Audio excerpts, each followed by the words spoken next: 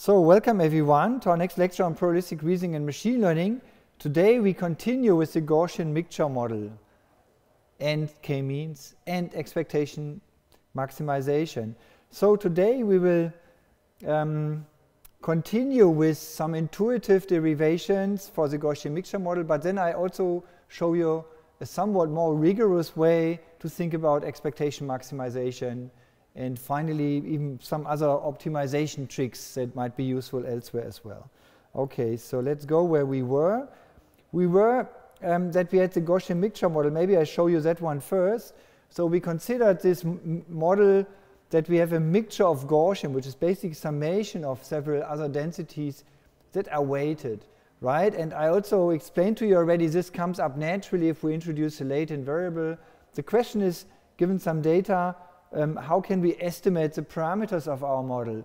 And there we've seen that these update equations, which kind of intuitively make sense, so we justified them that they are kind of a soft version of the k-means algorithm, so that was our first way to derive it, right, which is okay, and then we can play around with it and it ideally works very well. Then a second version was that we set the derivatives of the log likelihoods to 0, and that is also somewhat heuristic because the tau I depend on the parameters. Let me show you again. So we had these derivatives and set them to 0. However, setting them to 0, we even have some additional side constraint here, and the problem is that we kind of assumed that this fraction in front, we gave it a name, the tau sub I, and we said that one is constant with respect to the parameters. However, it is not. So if we solve the first equation for pi sub k, there are lots of pi sub, there's also another pi sub k down here in the summation, and there's another one on the top. So it's more complicated than just isolating the bottom one over here, right? So it was a bit cheating. Of course, we could write down Lagrange here, and I just did it here, that in principle we could do it. But nonetheless, it's a complicated system of equations. And often in numerics, if we get such a system, we are happy and we say, great, we run it, we just iterate it and hope for a fixed point. And often it works. In this case, it also works.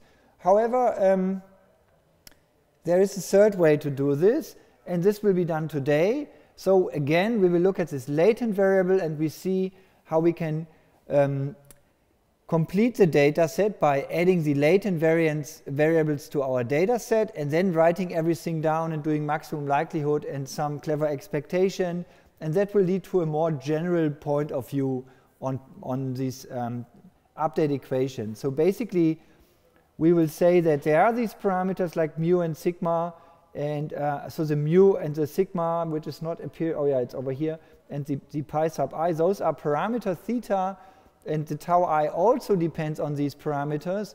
However, it's a clever way kind of to freeze the theta, the parameters, to calculate the tau I, and then we update the theta, and then again we update our tau I, and this alternating thing, it could be derived in a different way from a more general point of view. And along the way we will see some entropy and some Kullback-Liebler divergence, so a lot of fun stuff which comes from information theory. Okay, so far so good. So I talked about these slides. So here's some more details, but let's forget about this approach. So this constraint optimization problem in principle could be formulated, but it's still a very complicated system which is very non-convex in the parameters. So it can be optimized by using more unknowns. And we did that already at the beginning of the last lecture. We said, let's introduce a latent variable z, yeah, going from 1 to k, and let's introduce this more complete way of writing our model. So we now have a new random variable z, which has a certain discrete distribution, and then we have this conditional distribution of the x given a particular point, z being equal to k. And if we then write out the marginal distribution with respect to x, we get exactly our mixture of Gaussians as before. So far, so good. However, now we could also view it as the thetas are the parameters of our model. They are unknown, but the z's are also unknown, so we don't have them.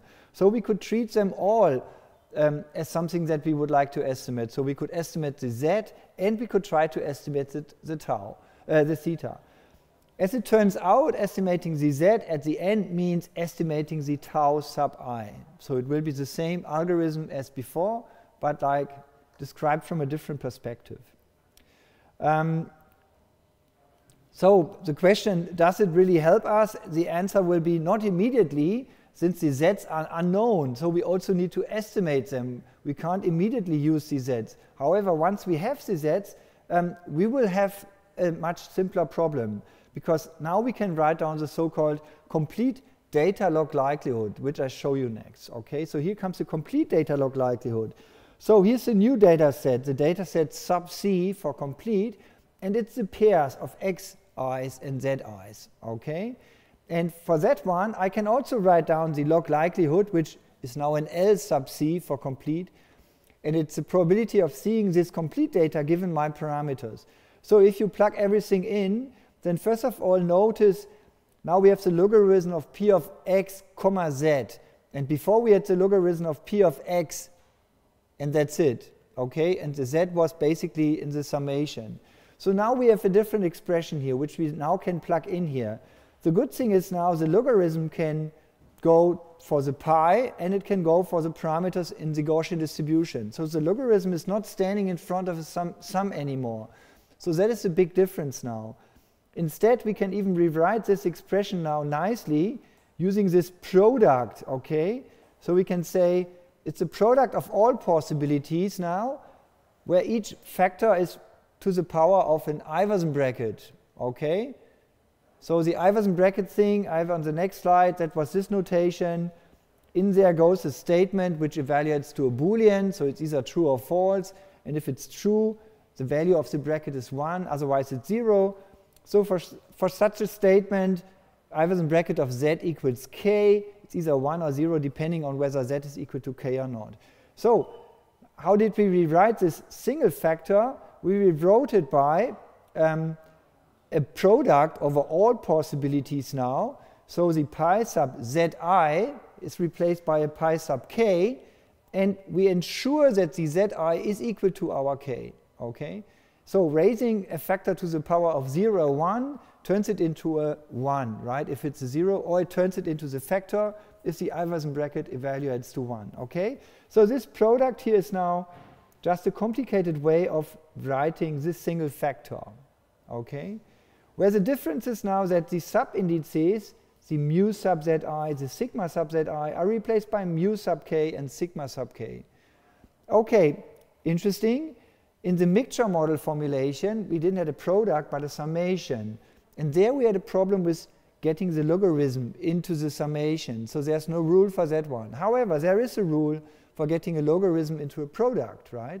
We can just exchange them and turn the product into a summation. Okay?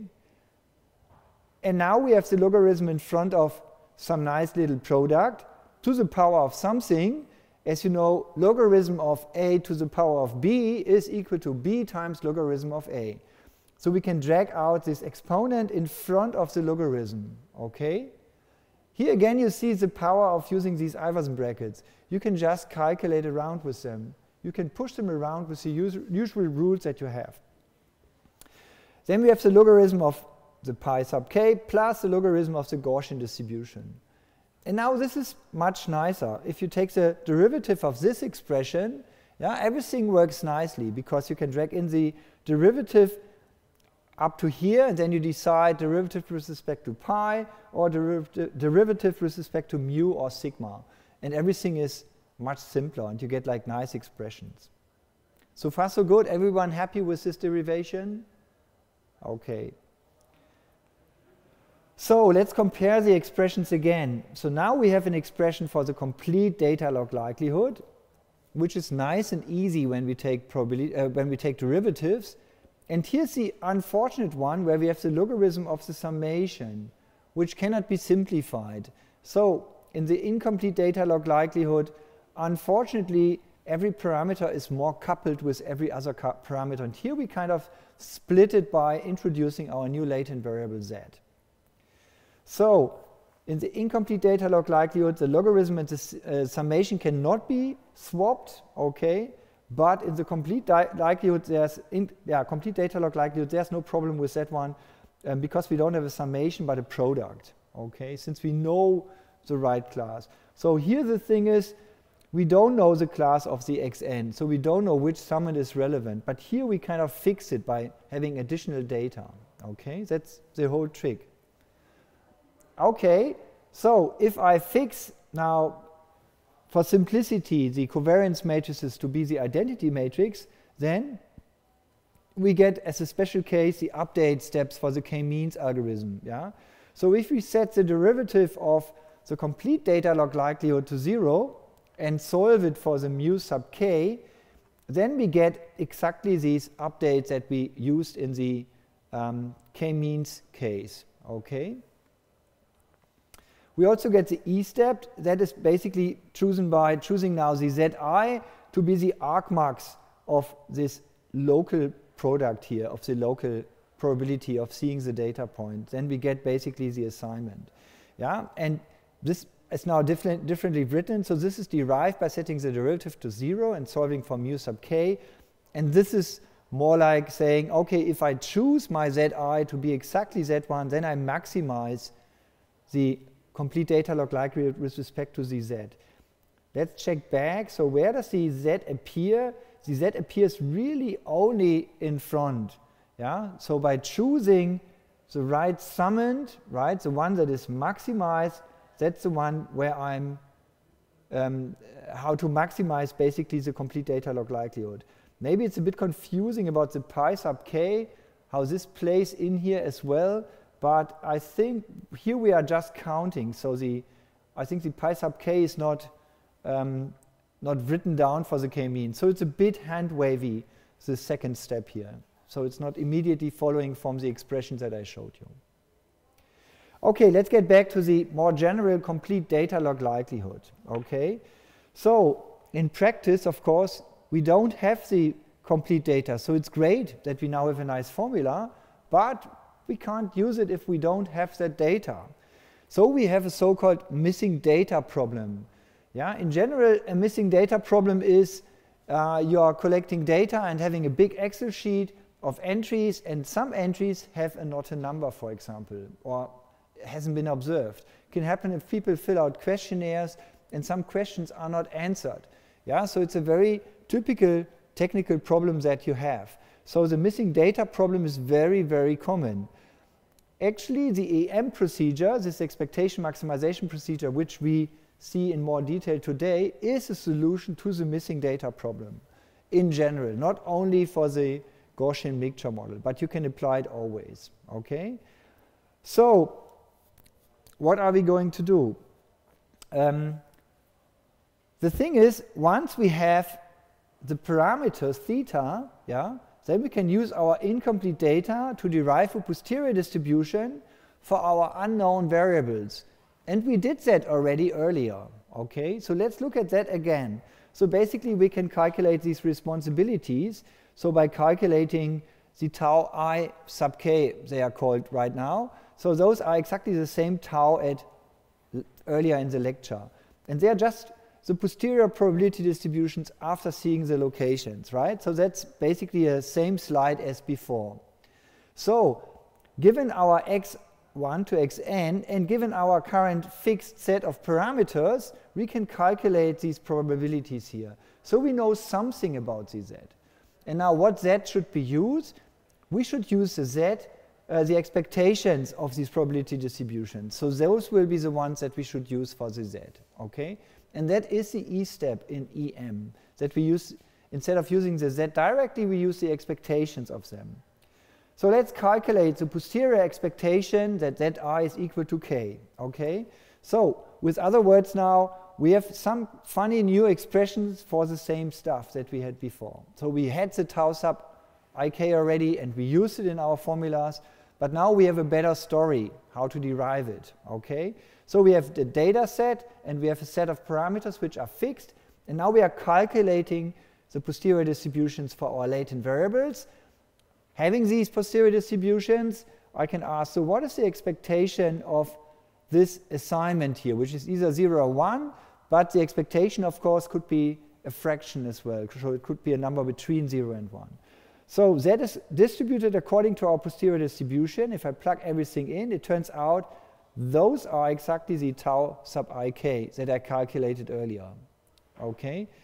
Why are we doing this again? First, we did it more intuitively, a bit more hand-wavy, like you often see in a derivation of the k-means algorithm. Now we're doing it in a more rigorous setting where we introduce the latent variables and we are doing an expectation maximization approach. Okay. So, having now these expectations, let's calculate the expectation of the complete data log likelihood. Okay, so what was the complete data log likelihood? It was this expression, and it was a curly L. Okay, so that is the expression of the complete data log likelihood. And now we are taking the expectation of Z1 with respect to the Z variable. So we just put the expectation operator in front of Z1. And here note, I'm writing it down explicitly here because I'm using a small letter Z for the random variable Z. Okay. Typically, when we have expectations, you are looking for the capital letters, and those are the random variables with which we are taking an expectation. Here, it's not so obvious because I'm using the different notation, and that's why I put it here in front. Okay, the Z only appears in this Iverson bracket, so I can drag in the expectation operator. Since it's a linear operator, I can drag out the summation signs. Okay, so nothing bad will happen. It's a finite sum anyway. Okay, so far so good. And now we have the expectation already calculated, and we know that it's just tau I sub k, tau ik, okay? Just as we had before. So now we have a name for this expression where the tau I sub k have been calculated by some fixed parameter theta sub 0. Okay, so that is one set of parameters, yeah? But there are other parameters, the ones that appear in the complete data log likelihood, and those are called theta. So the expected complete data log likelihood now has two types of theta. One with which we would like to optimize at the end, yeah, and we have the updates already, and another one which was used to calculate the expectation for the Z. And now by alternatingly updating those, I'm doing an EM procedure. Okay? So, we found out the expected complete data log likelihood, called Q, now has basically the same form as the complete data log likelihood, but now we are more precise about who depends on whom. So the responsibilities, they depend on theta 0, and the joint log probabilities in the back here, they depend on a parameter set theta that we would like to optimize in the M step. Okay, so far so good. Okay. Now, when I fix the theta 0, that is like fixing the responsibilities and saying I'm only taking the derivative of all appearances of pi, mu, and sigma that are not in the tau ik, right? Because I'm splitting them into different sets of parameters. So they are the theta 0, they are fixed, so the responsibilities are fixed. And now taking the derivative of the complete data log likelihood will give me these update expressions. Okay? So how did I do it? Basically by renaming all parameters that appear inside the tau to be theta 0, and all the others for which I calculate the derivative, I call them theta, and those are the ones that I'm optimizing. Okay, and this is the M step, and the M stands for maximize the expected complete log likelihood. Okay, so that is the M step, that is maximized here, the expected complete log likelihood with respect to the parameter theta. So far so good. Let's look at the E step. For the E step, we fix this theta and we recalculate the responsibilities. So we are not recalculating the theta 0, but instead we are calculating the responsibilities. But you could also view it as setting theta 0 to theta. Yeah? So in one step we are optimizing the theta and keep theta 0 fixed, and in the E step basically we are setting the theta to theta 0, but then we use that one to recalculate our responsibilities. So the E step in words is calculate the expected complete log likelihood by recomputing the responsibilities. Okay, so far so good. So those things I think I just said already. So the E step updates the theta 0 indirectly by updating the responsibilities. The M step really does update the theta using the derivatives. Yeah? And now the question is our E step also maximizing this function or not? So that is the question that we need to discuss further. So far so good? Okay, then we get to expectation maximization from an even more general point of view, okay, to understand the M step and the E step a little bit better, to see what they are doing. So here's a super general setting, and I think this super general setting I got from Mike Jordan's book. So let me see where I have the reference. I think I have it right at the beginning. Where is it? This one. So I think there's a book or something, an Introduction to Graphical Models from 2003, and maybe it's only available as a PDF. But so that's basically where I got this super general view from. And I think it's useful to think about it very general, because then you can apply it also to a new problem apart from the Gaussian mixture model, right, or apart from other things. So here's a very general setting. So we assume that we only look at a single data point. So that's already interesting enough. Okay, so we have a single observed variable, and we have a single non-observable latent variable, and we have a joint probabilistic model, where I'm not specifying the particular form. Okay, the Gaussian mixture model is one possibility. Let's rewrite first the incomplete log likelihood. So the incomplete log likelihood is the logarithm of p of x, okay, and it can be rewritten as the logarithm of the summation. So it looks like a mixture model, okay. So this is now our starting point. So actually this is the one we would like to maximize in theta. So now we need to study how the M step and the E step are really, what are they doing with the log likelihood, with the incomplete log likelihood, the one that we actually would like to maximize, okay? And for that now we are massaging this expression a little bit and then find out that it can be nicely interpreted. So the first step we do is we add this q of z, okay? We just multiply a 1 basically, just making the expression more complicated. So this holds for any distribution over z. Okay, this is interesting.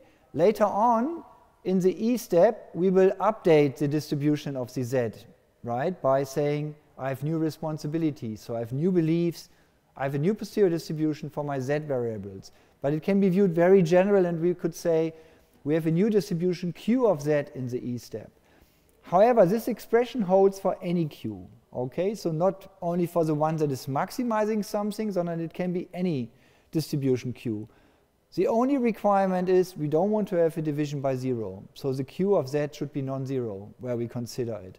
Yeah, this can always be achieved by restricting the summation for those values of the domain of q. By the way, notice I'm writing it up here with the summation sign, but everything that I say in the general setting also holds for the integration, so also for continuous variables. Okay, let's derive now a lower bound for our incomplete data log likelihood. Okay, so here we go. Our log likelihood can be written as the logarithm of this summation from the previous slide, and now we can exchange the logarithm and this summation of the weighted sum here. So this can be seen like a weighted sum, where the q of z is our weights, okay, and I'm exchanging the logarithm and the sum and the q. And this is called Jensen's inequality, okay? And I explain on the next slide what it really means. But let's see what's happening if I do this. If I do this, I get a new expression, and I know it will be less than or equal to the previous one. And this expression gets a name. It is the so-called lower bound for the incomplete log likelihood. Later in deep learning, if we talk about, in this lecture we won't do it, but if you learn about variational autoencoders, yeah, there we also have the elbow, the expected lower bound, and that's exactly the same trick as this one. So this is the typical derivation that people use in variational inference and in many other things. So that's why this inequality here is very important. So before I explain Jensen's inequality, why does such a lower bound help us? The idea is, instead of maximizing the log likelihood, which we found out is a very non-convex, very complicated problem because everyone is coupled with everyone, yeah, we maximize a lower bound, okay? And then hope for the best that maximizing the lower bound, yeah, will also maximize the log likelihood. Notice the lower bound contains the theta that we are interested in and the q. So we can also optimize it in terms of the function q. Yeah? So not in terms of single values or parameters, but in terms of distribution. So we can find out the best distribution here that will maximize it as good as possible. Again, as a little preview, optimizing the lower bound in the theta will be the m step. Optimizing the lower bound in the q will be the e step. Okay, it's like updating the responsibilities.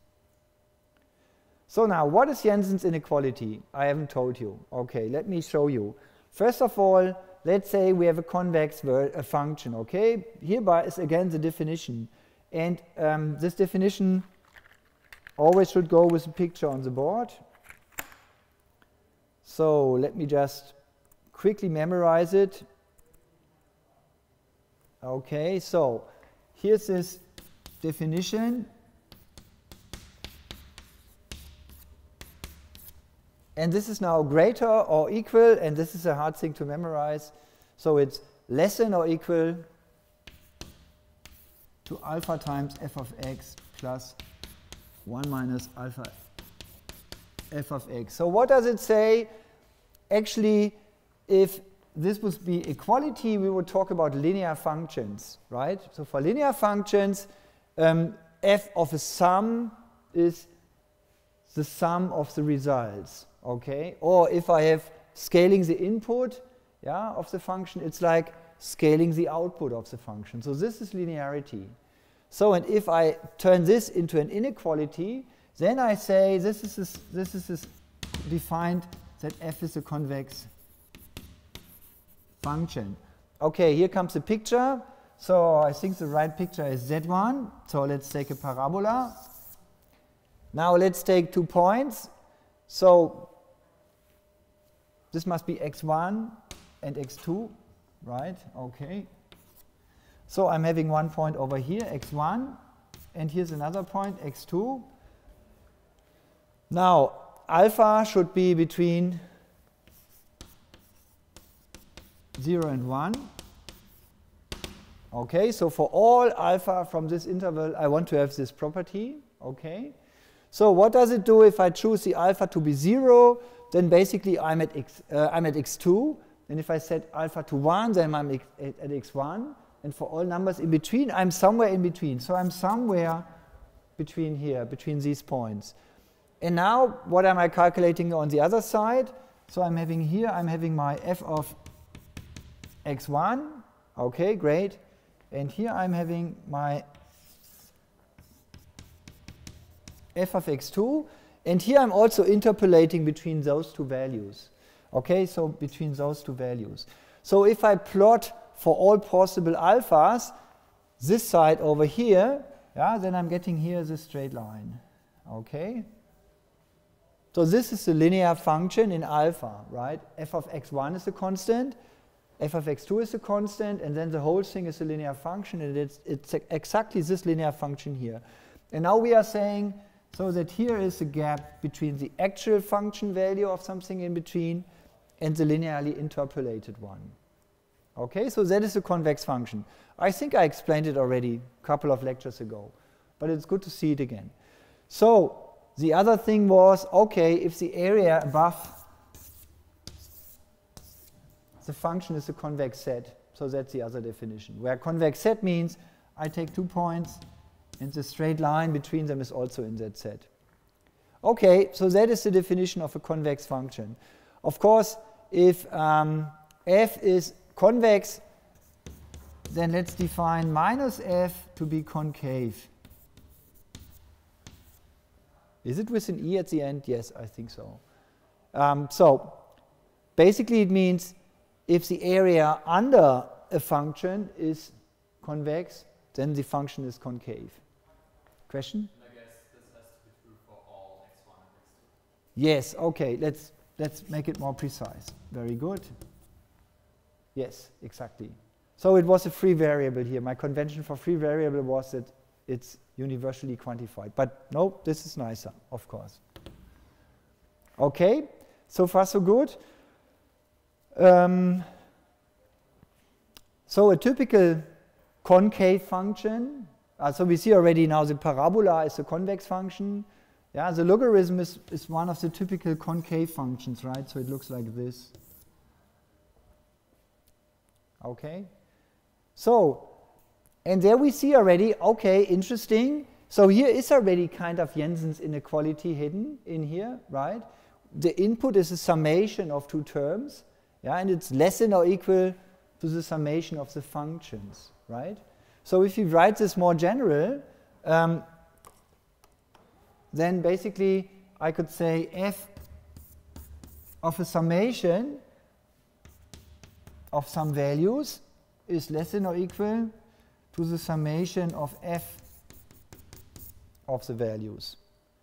Okay, so this is just directly following from the definition of the convex functions. I can have it even more general, and I could say, okay, the alphas here, yeah, they should sum up to 1, kind of. So I could also say I'm having some weights in front of here. Yeah, then I also can drag out the weights, where the weights are now summing up to 1, and the weights are, for all I, they are greater or equal to 0. Okay? So this is a more general statement like the one above. And we could have it even more general by using probability distributions. Okay? So suppose I'm having logarithm of the integration of whatever, some function fx px dx, then I can also apply Jensen's inequality. And how do I want to do it? Oh, this is the other way around. Okay, I'm having f of an integration. No, I'm mixing up. Okay, let's check again. I want to drag in the logarithm into something. Okay, I can also say this is less than or equal to the integration of px log f of x dx. And maybe I should rename the f. I was confused by it. So let's say this is some other function h. Okay? Because this is the f, right? So this is, however, it's a concave function. Okay, then it's the other way around. Okay. Yes, this is right? Okay, thank you.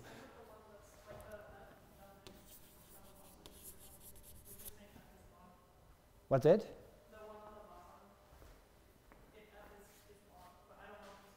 Here? Ah, okay, yeah, then it should be the other way around. So let's say this one is convex. Okay, great. Yeah, so basically this is the thing to remember, and I always have to look it up, which is which, or you have to draw a picture. Otherwise, I don't know, it's not easy to remember which is which. From this one, it's easy to see that you can do it for summations, finite summations, and from that one, it's kind of generalizable to densities as well. Okay.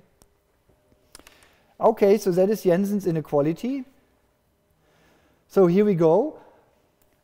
We can also use expectations, and that might be a form that you've seen before, right? So here we have f being logarithm, for example. Oh, now f being a convex function, so it might be minus logarithm, and you can drag it into the integration. Okay, great. And the integration can be also seen as the expectation, right? And then you can exchange the expectation and the f and get an inequality. And again, if f is a linear function, yeah, it commutes with the expectation because the expectation is a linear operator. However, if the f is concave or convex, then basically you get an inequality. Okay, so far so good. So this is a very useful thing. And this explains why we wrote it, why we extended this by q of z. Okay, we only did it to apply Jensen's inequality.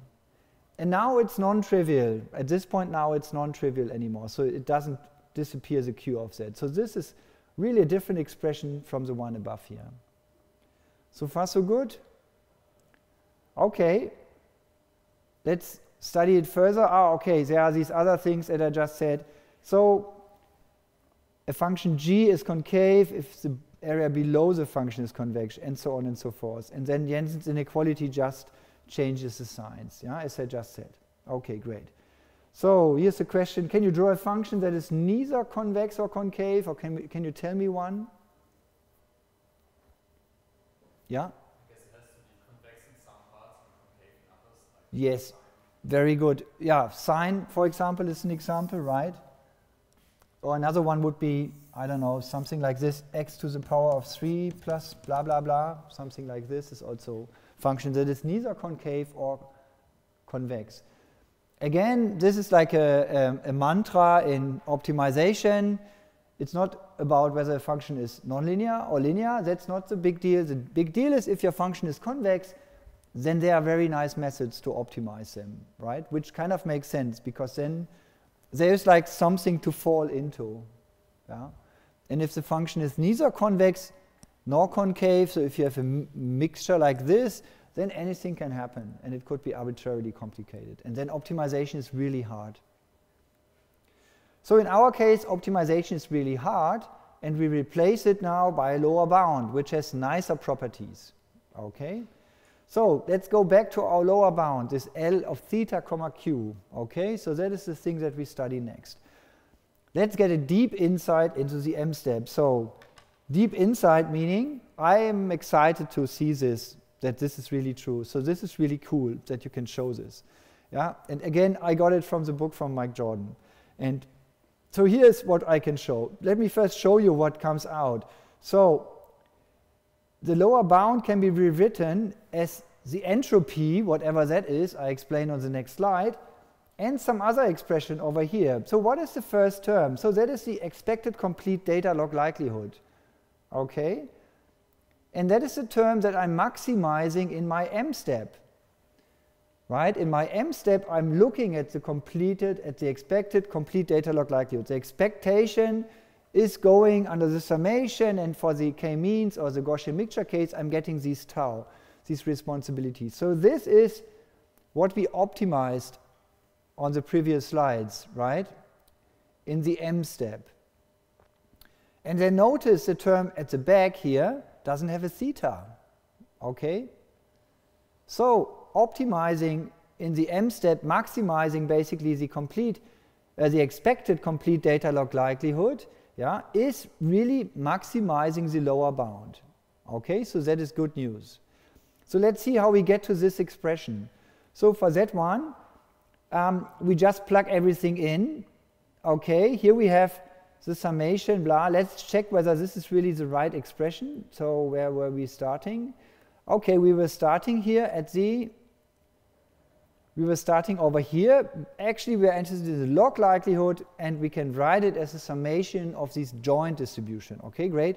That one we extended by the Q, and we applied Jensen's inequality to define this bound.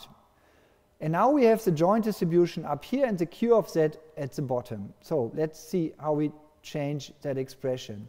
So that is the right starting point. Great. Now we're using the rule of the logarithm, right? The logarithm of a fraction or the logarithm of a product is the sum of the factors. So it's the logarithm of the top part plus the logarithm of the bottom part, but since it's the bottom part, we put a minus sign in front, because the bottom part is like q of z to the power of -1. And the -1 is an exponent, I can drag it in front of the logarithm.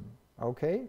So this is like a very standard form of deriving things, and maybe this is the nicest demo that the logarithm rules are useful, is some computation like that one.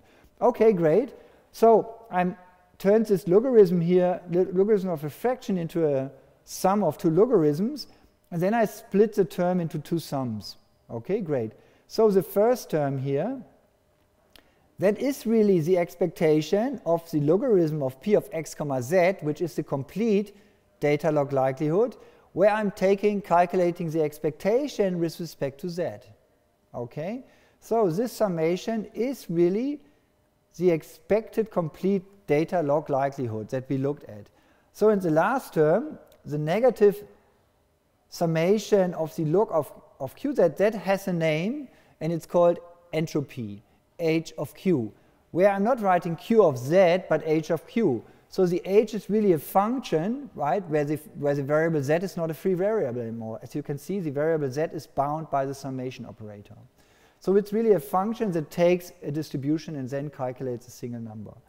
So now, what we conclude from that one is the m step is maximizing the lower bound nicely for a fixed q. So when I fix the q, the back term is constant, and I'm calculating here really the expected complete data log likelihood.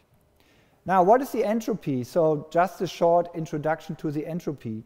So the entropy expression that we've seen is the one from the textbook that you see in books like from Thomas Cover and I think Joy Thomas. So those are the two authors, called Information Theory. That's a very nice book. And that is the starting point. And it can be also viewed as the expectation, yeah, of minus log q of z. Okay. Wow, why would you do that? So what does it mean? Why taking the logarithm of probabilities? That is a very essential concept for information theory. Yeah? Entropy is basically measuring the randomness of a random variable. Okay? For that one, let's look at an example maybe first. So let's take a random variable that is relevant for the World Championship. Okay? Okay, I don't hope I'm setting the expectations too high. At the end, it's a Bernoulli variable, okay? But that's what the World Championship is about lots of Bernoulli variables.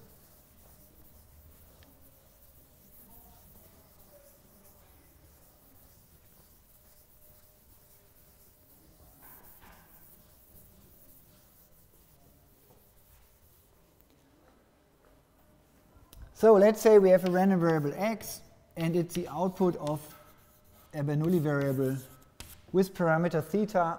Oh, thank you. Or we could also say it's a coin with parameter theta.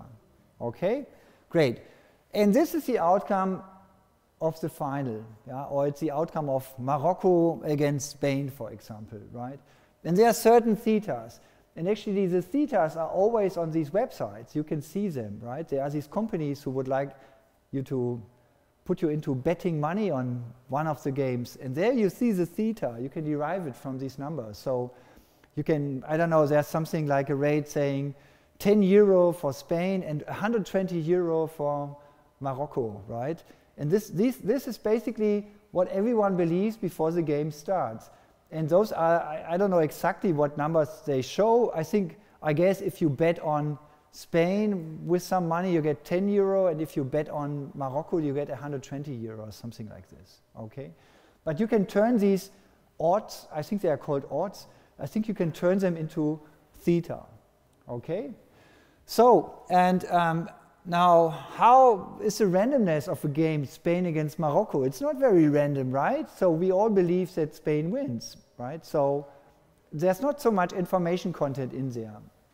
Only if Morocco wins, of course. So that makes it to the first page of the newspaper. Let's take some other teams. I don't know, France against Brazil or something. So two super teams, and yeah, we don't know much about it. So the result is really giving us a lot of information. So we would expect that a coin that has parameter theta, yeah, being equal to a half, that would give us a lot of information, yeah. And an unfair coin, let's say 100, yeah, that is only very little information. I don't know, Portugal against South Korea or something, I think they won very high. So it would be nice if the entropy calculated on these ones would give us here a larger number, since it's more random, and here a smaller number. And that is exactly what will happen, okay, with our formula. So let's write down again the entropy, now let's say for a Bernoulli experiment, and then I replace now my q with a parameter, okay, sure, I can do that. And that is minus theta times logarithm of theta minus 1 minus theta, so that's the other probability, times the logarithm of 1 minus theta. Okay, And now let's see what we get. So for the theta being equal to 1/2, so that is the one that is easy to calculate.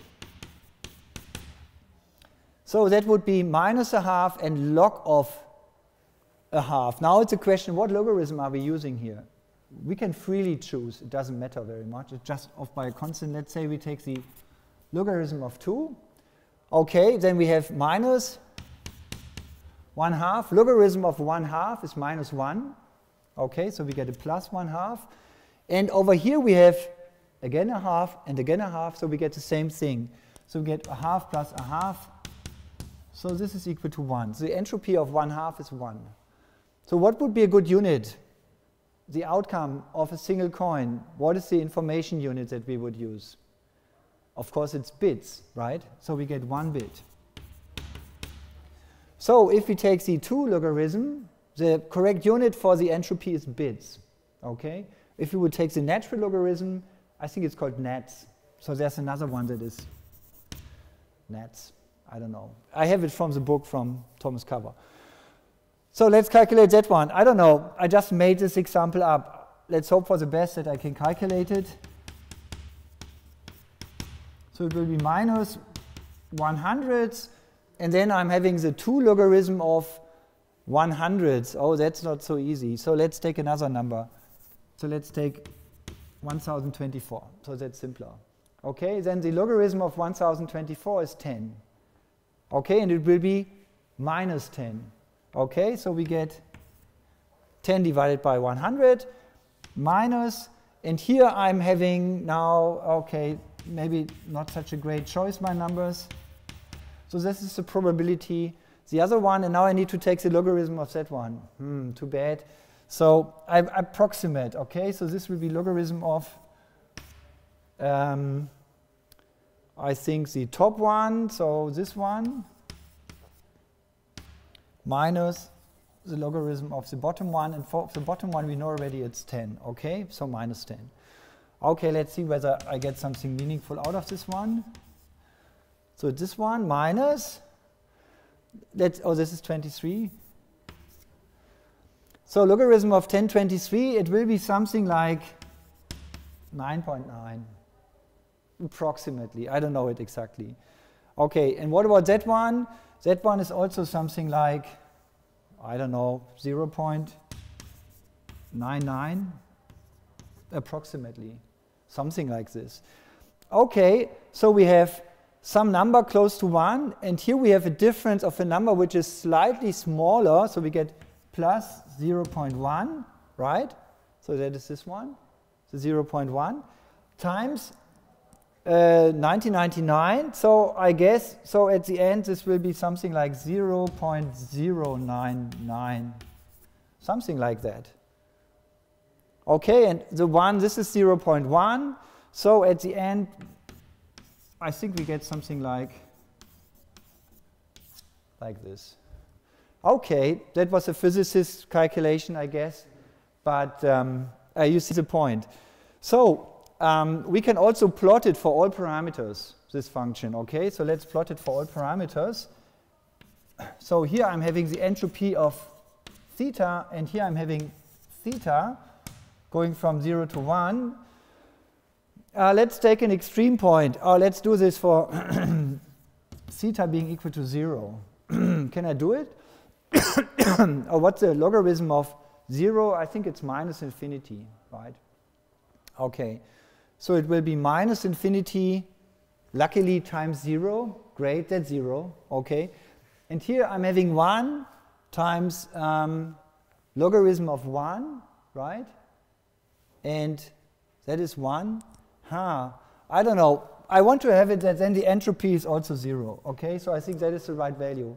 Yes? The logarithm of 1 is 0. Okay, great. Okay, so we have 0 times infinity minus logarithm of 0, of 1 is 0. Awesome, great, thank you.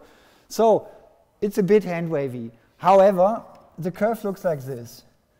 So it's very reasonable to have here that one. So how high is it? It's 1/2. Okay, and of course this is right at 1/2.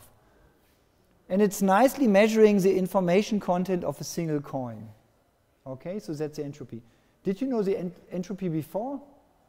a little bit. Should it be 1 at the peak? Because Oh, I calculated it. Oh, it's great if people pay attention.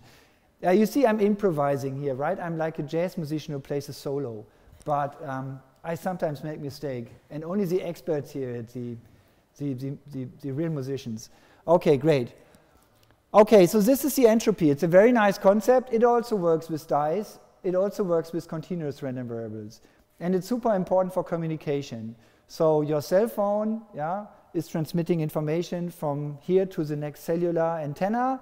And it's all relying on the theory from information theory that this is efficient, that it works at all. Okay, so it's a very basic theory. Maybe the big guy in this area is Claude Shannon. So I think he invented it during his master's thesis. Now maybe that's an exaggeration. Please check it, okay? Check the Wikipedia page what he did for his master's thesis. But what did he do for his master's thesis? No, he did something else for his master's thesis. I think he found a way to mathematicize or to write a formula down for an electric circuit. I think that's it. So you have an electric circuit, and he wrote a mathematical formula that you can then manipulate with algebra, and then you get a new circuit calculating the same thing. Okay, and I think that was his master's thesis. Also quite amazing. Question? Okay, my two questions are, like, what exactly do you mean by information in this context, especially since we're talking about like random experiments and they're typically like coin flips are independent, and then also like what also do you mean by, or like when you choose the log freely, can you do that for everyone, or do you have to choose it and then keep it like consistent to compare two different data? Okay. So why call this information at all? Because I'm flipping a coin. Okay. So I'm flipping it. And now I won't tell you. Okay. You don't know the result. Now I tell you the result. The result is heads or tails. What is it if the numbers are showing up? In German it's Kopf oder Zahl. So it's Zahl. Okay. Tails. Oh, heads makes sense. Yeah. So it's tails. How much information did you gain? 1 bit. You got a on or off. So in a computer, 1 bit is just 0 or 1, right? And I just gave you this amount of information, either a 0 or a 1. And beforehand, you don't know which one it is. So you really got 1 bit. Doesn't convince you. Let's say I'm throwing 8 coins. Then how many possibilities are there? 2 to the 8 or something? So if I give it to you, I give you 1 byte, right? So I give you there are 8 wires, and some are on and some are off, and I give you the information. Okay? Makes sense? Now, just a second. For the logarithm, typically for discrete random variables, we often take the log 2, and then we measuring in bits. And that's something that is like very natural to computer scientists. However, as I say, when you put the natural logarithm here, and you know there's a formula, I forgot exactly how it is. You can always convert anything into anything else, right? In one logarithm, you can always convert it into the other one. Does anyone know? So what's the logarithm of alpha? Isn't it the divided by the logarithm of alpha or something? Oh, how does it work? Or the logarithm of x? Is it now right? Something like this? I need another what? Okay, but the logarithm of x with respect to alpha can be always written as a logarithm with respect to 2, and then there's some constant factor. I think it's logarithm base 2 of alpha to the x is equal to logarithm base 2 of alpha times x. This one? Is it that one? Oh, okay. Is it right? Oh, I'm glad. Okay, what I'm saying is, when you change the basis of the logarithm, there's just a constant factor that you can drag out of the whole equation, and then it's just scaling the result. So there is a scaling factor from bits to nets, for example. and then it doesn't matter. You choose the one that you like. There's another thing. There's also differential entropy, which you typically write with a little h, and then you, for example, have a density, and that will be the minus the integral of px logarithm of px. However, that one is a little bit more funny. It can get negative numbers as well, which is kind of strange. But this is really measuring amount of information. In particular, if you have two independent coins and you throw them, how much information do you get? You get 2 bits, right? And actually, I show it on the slide. You can show that down here, nice property, if you have 2 independent random experiments, so the density is factorizing like that, okay? Then it turns out that the joint entropy is the summation of the single entropies. Okay? So it has nice properties. By the way, there's this question, so why taking logs of probabilities? What does it really mean, right? So what does it mean? And so here's, suppose you have a fair coin, then the one explanation for me is starting with the probability of 1/2, taking minus log of 0.5 gives you this 1, which is like a bit. And then the logarithm here is nice because it turns something that is a product, like a product of 2 densities, into summation. And this summation then will be the summation of the entropies at the end. Yeah, so that's why applying the logarithms to something like probabilities is giving you some additive quantity. Yeah, so now you can add up things. Okay, so that's a nice thing. By the way, you could also interpret the entropy as the expected information content. Okay, the expectation, the amount of information that you can expect.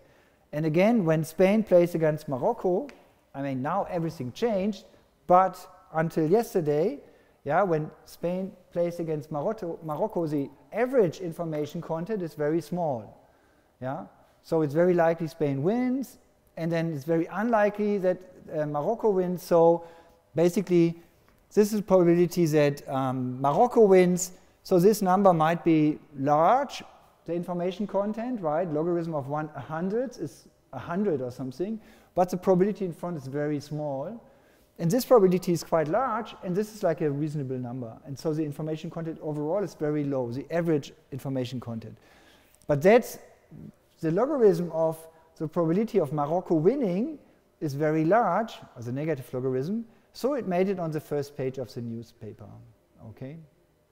So maybe you can use the newspaper headlines to measure entropy of results, okay, of events. Okay, so far so good. So this is entropy, right? And when you first see it, I don't think you studied, do you study it in Vrooms?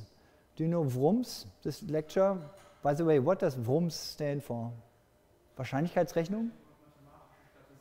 Ah, okay, Wahrscheinlichkeitsrechnung und mathematische Statistik, so probability theory and mathematical statistics. And I don't think you talk about entropy very often there. However, it's really a very interesting concept. It's also used in reinforcement learning. Yeah, when they play Atari games, then you have some entropy prior. Yeah, what does it mean? It means initially you should be random. You should really try all actions, and you shouldn't stick to one that gave you like a quick reward. You should still stay and explore, and that basically by increasing the entropy of it, kind of you are ensuring that. So it's some very nice concept. Or also in decision trees. I don't know when other lectures whether you study decision trees. So basically, on which variable should you split your tree? Pick the one with the largest entropy. Okay, so that is the best one. Or here's another question. Also here's another 20 questions. So you know maybe 20 questions. So you are searching for a person, right? For example, Boris Becker, and you are allowed to ask questions. Yeah, you should ask questions. Yeah, which have the highest entropy. And of course, which is the highest entropy? You ask whether it's female or male. Okay, so that is like a 50-50 question. And then maybe you ask whether it's a celebrity or not, and so on and so forth. So that's where the entropy all plays a role in these kind of things, right? Also, there are these things, you have like 9 spheres, and you're allowed to weigh 3 times, and you should find the one that having more weight or less weight, or do they all have the same, with the least amount of things. So you should always do the high entropy questions. Okay? Okay, I hope you like entropy as much as I do. So that's a really nice concept, and it pops up in our mathematics here, which is nice. Let's get back to the deep insight. So what were we talking about? So here's the deep insight. We want to maximize the normal incomplete log likelihood. That's our goal. And we found a nice lower bound using the Jensen's inequality. Okay? And now we are just massaging the expression of it to get like some nice interpretable terms here. And one term is basically the complete data log likelihood, the expected complete data log likelihood, which is one that we actually maximize with our algorithms that we've seen before. But now we proved that this thing will increase basically the lower bound for the log likelihood. Okay? Of course, if I manipulate the theta, also the L of theta will change. So by maximizing that one, I'm ideally also maximizing the other one. And the other term is constant. Okay? So that this is now also the entropy here. I don't have more to say about it, why the entropy is here. Maybe there is more to say about it. But let's go on to the E step. Here's another deep insight. Okay? So this is also cool insight. And it's basically the same story. You start with the lower bound, and then you massage it to get some nice expression. And we get another nice expression from information theory, the so-called KL divergence. Before I explain to you what the KL divergence is, okay, let's study the last expression a little bit further. Or do you first want to see the derivation? Let's first do the derivation, okay. So what are we doing next? We are replacing this P of x, z with two other expressions. So what rule did I use? Base rule is always, it's like in other classes where you always say Jesus or something else. That's here the right answer. And in a way, yes, it is base rule, but actually it's a more specific one. It's a product rule in this case. So it's just the product rule, not the full. Base rule is like product rule squared, kind of, okay? But you're right, yeah, I've just applied this very simple rule from probability, and then again, I'm reshuffling the terms, okay?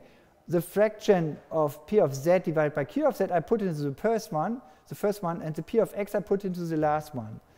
Then in the last one, my log P of x given theta doesn't have a z, so I can drag it out of the summation, and the sum is equal to 1, okay? So that one just disappears, the summation over here. So I end up with the log P of x, which is a very curious expression, because it's just our log likelihood of the incomplete data. Okay, so in this inequality, we have it on both sides. And then there's an expression in front of it, which is the so-called KL divergence. And that is an expression from information theory which is measuring distances between probability distributions. Okay? And it's measuring the distances in the most natural way, whatever that means. Before I say more about the KL divergence, so if I change this inequality a little bit, yeah, for example, I can take the difference of L of theta minus my lower bound, okay, and then if I plug everything in, I get exactly the KL divergence. So the gap between my lower bound and the thing that I want to optimize is exactly the KL divergence, okay?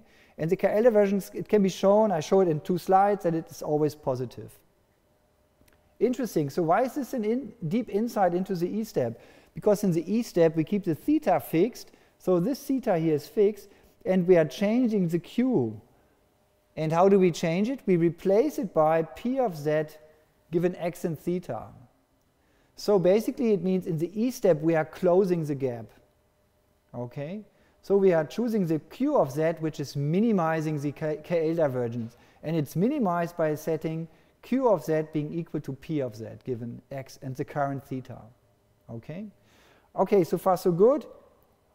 Let's talk a little bit about KL divergence. So this is for comparing two densities. Okay?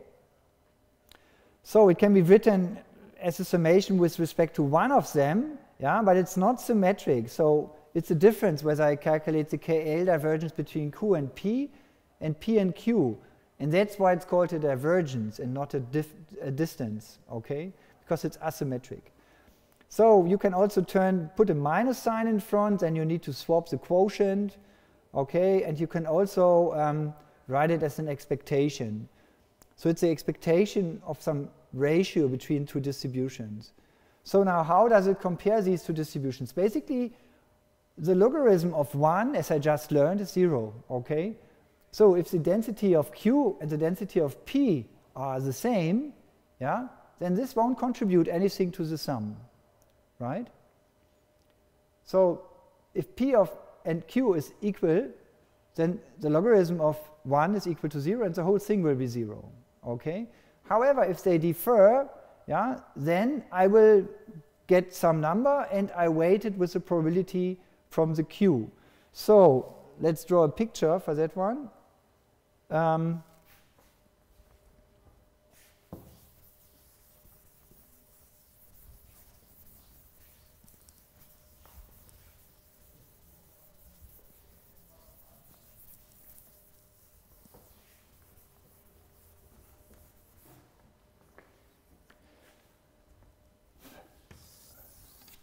Let's draw two probability distributions. Okay, so here's one. And here's another one. Okay, so let's say this is P of X, P of Z, and this is Q of Z.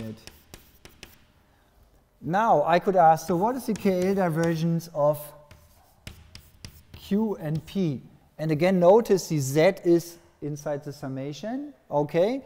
In that case, it's the expectation where I'm taking the expectation of Z with respect to Q of this fraction. And I forgot whether it's like that or the other way around. Is that the right one? It's wrong? Okay, then I put a minus sign here. Okay, good. So here I'm only interested in the Q, and I don't care for areas like here. So great, P of Z is larger than I am. I don't care, right? My probability is small. Okay, so I'm comparing the two distributions from the perspective of Q. Okay? So it should be the same where my Q of Z is large. So that's the area where I'm counting. Okay? And I could calculate the KL divergence the other way around. And in that case, it's minus expectation Z being distributed according to P. Logarithm, and now I think I need to swap it here as well. And this is asking, okay, now P of Z is the interesting one. So how am I comparing? And then I have here a very bad area, which is now counting a lot. So the bottom term will take this part into account, and the top term will ignore this part. Okay? So it's asymmetric. There is something in differential geometry, which I don't know very well, but there's this so-called the area information theory. Not information theory, there's some interesting area called information, and now comes another fancy word, geometry. And this is basically differential geometry for probability distributions, and there one can show that the KL divergence is an alpha divergence. Okay, and this is now a statement I could print on my t-shirt here for parties. I can't explain you what an alpha divergence is, but if you're a mathematician, you might appreciate it. However, it's the right way to compare two probability distributions. Okay, the picture here is, did I draw this picture already? So on one axis there's a mu, and on the other one there's the sigma squared, and I'm talking about Gaussian distributions. Okay. So every point in here is a Gaussian distribution, and notice there's no axis to the negative one because sigma is always positive. So it's only a half space. So this is the half space of all Gaussian distributions. And now the question is, what are the isolines on this space? Okay, so who has the same distance around this one? And I couldn't draw it, but maybe it's something like this, or it could have any shape. So the Euclidean distance makes only sense if you're in an isotropic space, kind of, but this is not isotropic. Isotropic means every direction is alike, but that's not the case here. Okay, so here we have some other geometry, the information geometry, and here suddenly isolines or geodesic lines could look like this. Okay, there could be some funny distribution, some funny ways. Why is that relevant? Let's say you do gradient descent on the parameters here, yeah? Then actually you shouldn't use the gradient directly, but you should use the right geometry. So you should multiply it with the Riemannian metric tensor, which is then the KL divergence, okay? So you need to have the right metric. And then this is called natural gradient. So if you are interested in this connection to mathematics, you could Google this paper from Shunichi Amari. It's called Natural Gradient Works Efficiently in Learning. Okay, so that's like a classical paper where this Amari, who invented this area, kind of shows that it's useful for machine learning. Okay, it's quite nice. Again, natural gradients, where do they pop up? In reinforcement learning, in other areas for ICAs. So you can apply it everywhere once you have it. So this is the KL divergence. It's like the natural way to compare things in this probability space. Okay. So what properties does it have? It's always greater or equal to 0. So that's a good property for something like a distance. And we can prove it. I show it on the next slide, just a second. So here's the proof. So you start with 0 being log 1. I could have looked on my slides for that one. And then I put the summation of the P of Z in here, which is also equal to 1. Then I extend it with my Q of Z as before. Then I apply Jensen's inequality again. Okay, and then this is the expression for the negative KL divergence. Okay, so that is the proof that it's always positive. Nice. So I said already Z1 that it's not symmetric. One is comparing P and Q where Q is large and the other way around. And we use this weird notation with the bars. So that's just convention. We could put a comma here. That's the same thing. Okay. Interestingly, there's also an equation with KL divergence and entropy. And so the negative entropy corresponds to the KL divergence up to a constant. Yeah, let me show you that one on the next slide. So let's say you have the discrete uniform distribution for a dice. Okay, so then P of Z is equal to 1 divided by K. And then if you write out the KL divergence of a distribution to this uniform distribution, it turns out to be just the negative entropy up to a constant. So that's kind of interesting. So that KL divergence is measuring distance, or other words, entropy is measuring the distance to the most random distribution. Okay, that's kind of interesting. It also holds for continuous variables. Okay, again, just an excursion that you see that these concepts exist, and they answer very important questions about randomness of random variables and about distances between probability distributions. So let's get back to the slide to appreciate it. So in the E step, we are changing the responsibilities. So we are changing the distribution of the Z, right? And we're replacing the prior distribution, which depended on theta 0, with a new distribution, which should depend on the new thetas. And this is exactly the distribution P of Z given x and theta. And so the E step is just closing the gap by setting the Q of Z just to the perfect solution. Okay? So far, so good. So that's what I'm just said, right? Yes, the gap is just the KL divergence, and the E step is closing the gap by choosing the Q of Z in a particular way. Right? You might have been already afraid, okay, I know how to optimize with respect to a parameter vector theta, calculate derivatives. How do I optimize with respect to a function Q? So that's more complicated. You need functional derivatives or something that is beyond my skills. However, in this case, from the KL divergence, you know how to choose it. So you just fix it like that. So that's exactly the step. Okay, so far so good. So notation-wise, I now wrote like Q is equal to PZ and so on. However, I should have written something Q of Z is equal to Z1, but then for all Z, right? The reason is I'm using this convention that the variable Z is telling me what distribution I'm talking about, right? And at this point, I see that it's a bit limiting. So I could have written it like this with Q with a dot, but that is unfortunate because then I don't know what the dot is referring to. Okay, so I hope you know what I mean if I write Q is equal to P of Z, blah, blah, blah. Okay, it's just a notation. So here's our super general form of the EM algorithm. So we have an observed variable, we have a latent variable, which we don't know, which could be also missing data. Yeah? And we have a joint probabilistic model where we have the observed data and the missing data in, and some parameter vector. We randomly initialize the theta 0, and then we do an E step and an M step. In the E step, we are basically maximizing the lower bound by setting the Q to its optimal value, by basically closing the gap, okay, by setting the KL divergence to 0. And then in the M step, we are doing some gradient solving, right? Calculate the gradient of this expression with respect to theta, and that is basically the same as the argmax of minimizing the expected complete data log likelihood, right? That was the other deep insight. Yeah, so the lower bound is the thing to look at, and once we do it by setting the Q to a particular distribution compatible with the current theta, and the other one is by maximizing the expected complete data log likelihood. And everything that we've seen before in the lecture is a special case of that one. Yeah? Of course, this can be viewed even more general, right? So why not?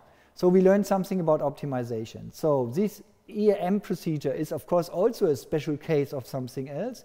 And why am I telling you? I mean, first of all, EM now can be used everywhere where you have missing data. You can use these equations.